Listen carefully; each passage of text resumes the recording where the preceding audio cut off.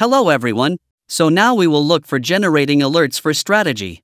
Just select here for strategy. One way to identify the strategy is, if it is showing the backtesting report in Strategy Tester, then it is a strategy, otherwise it is an indicator.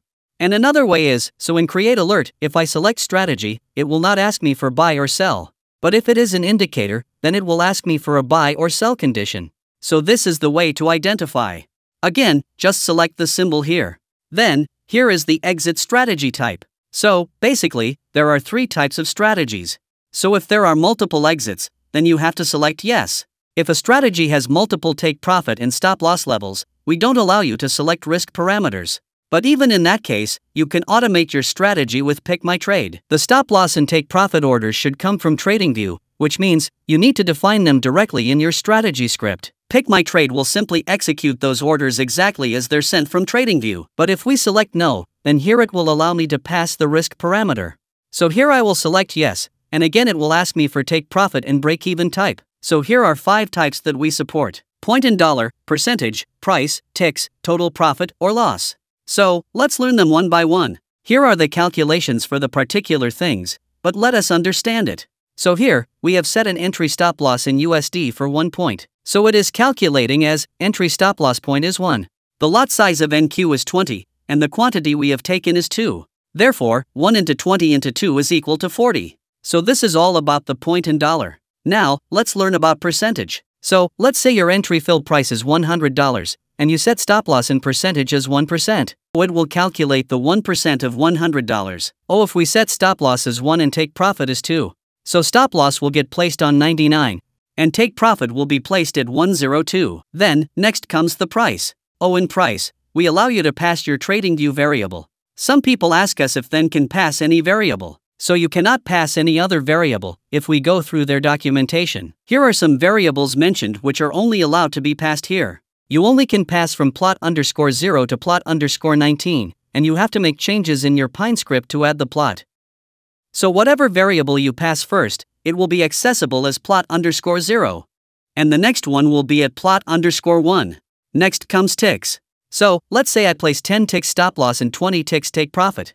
So if we look for NQ, the tick size in 0.25. So the calculation goes like, 10 ticks stop loss we passed, 2 is the quantity, 0.25 is the tick size for 1 tick, and 20 is the lot size. So stop loss for 2 contract is going to be $100, and same for the take profit. So the take profit will be at $200. The last one is total profit or loss. So if I place $10 for 2 contracts, the stop loss is going to be $20. Here is the calculation for it. Now if you want to place break-even, so just come to break-even settings. Then break-even type is also taken from here only. So here you have to enter the profit amount for break-even, how much profit in your favor before moving stop loss to break-even price. So if we place $100, so in this case, how much point movement is going to be there is calculated here. If we check it after generating the alert, here you can see break-even is at 5. So whenever your profit moves in 5 points in your favor, then your stop loss is going to move into break-even price. The break-even price should always be less than the take profit.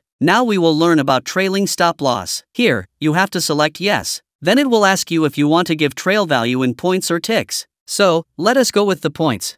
I place 5 here, 10 here, and 15 here. So what would it do? If we go for trail stop loss value, as we put here 5, and let's say your entry price is $100, so your stop loss is going to be placed at 95. Now it's time for trail trigger value. This is basically used for activating the trigger. As we have put here 10, whenever the market moves $10 in your favor, then the trail is going to get activated. Let's say our entry price is $100. So when it moves to 110, then the trail gets activated. But this works for the first time only. And as the market moves $10 in our favor, previously our stop loss is at 95, which then moves to 105. Now let's see for trail frequency value, here, as we have put 15.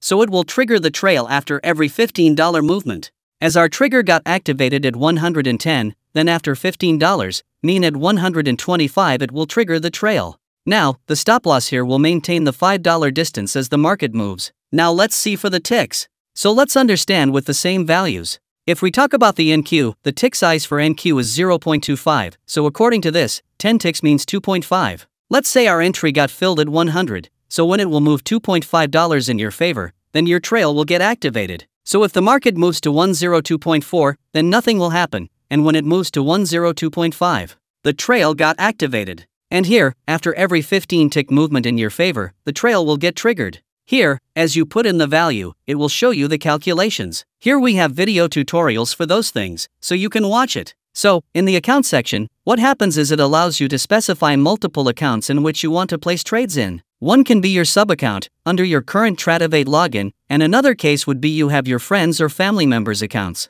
So come here and click on Add Account. So here are two options: add sub-accounts to existing Tradovate login, and another one is to add an account in another Tradovate login.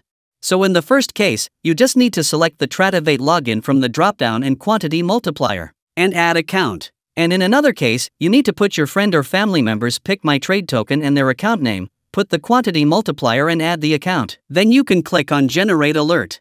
And that's how your alert is going to get generated. So just copy this code, go into TradingView, select the strategy, and paste the code here. Copy the webhook URL from here and paste it in the notification here. And just create the alert.